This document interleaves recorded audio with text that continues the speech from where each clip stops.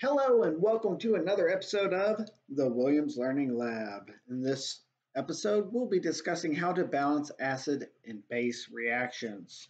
Let's go ahead and get started with our example.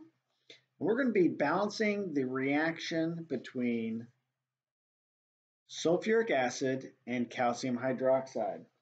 Well, there's something to notice on here that we can use as a trick to make this easier. The sulfate is a polyatomic ion that exists on both sides of the equation.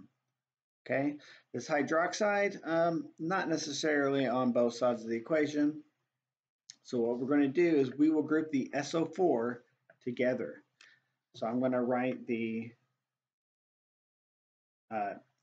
each element under the reactants side.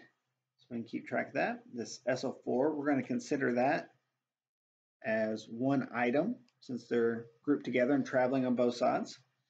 Then we have our calcium, and then we have an oxygen. Okay, this hydrogen, I'm keeping it grouped up with this one over here because it's not really traveling on both sides of the equation. So on the product side, I'm going to put my hydrogen, my SO4, my calcium, and my oxygen. So at this point, we're just going to count the number of atoms of each element. So for hydrogen, we have 2 here, plus we have more hydrogens here. So the subscript of 2 outside the parentheses, so we have to apply that to everything inside. So that means we have 2 hydrogens here, we have another 2 hydrogens there. So 2 plus 2 gives us 4. We have 1 sulfate group.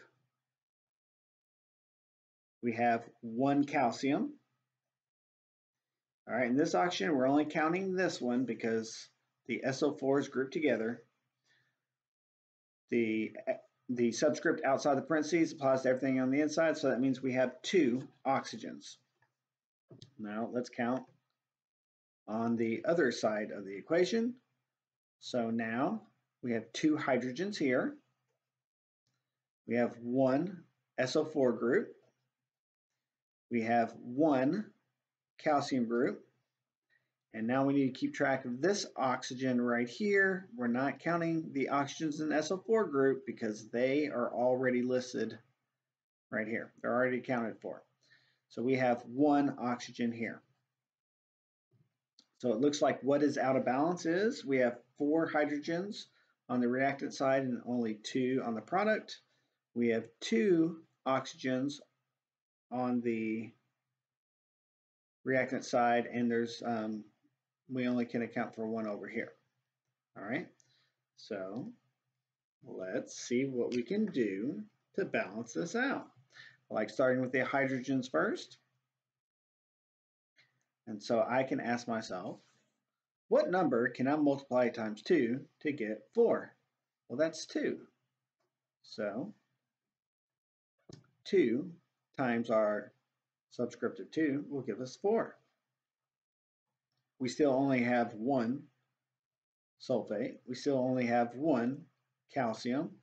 And oxygen is going to be affected by this coefficient of 2. So 2 times 1 is going to give us 2.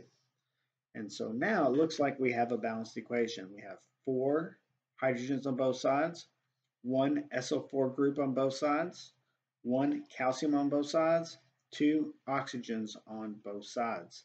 If you found this video helpful, would you please consider commenting, or subscribing? And until next time, keep on learning.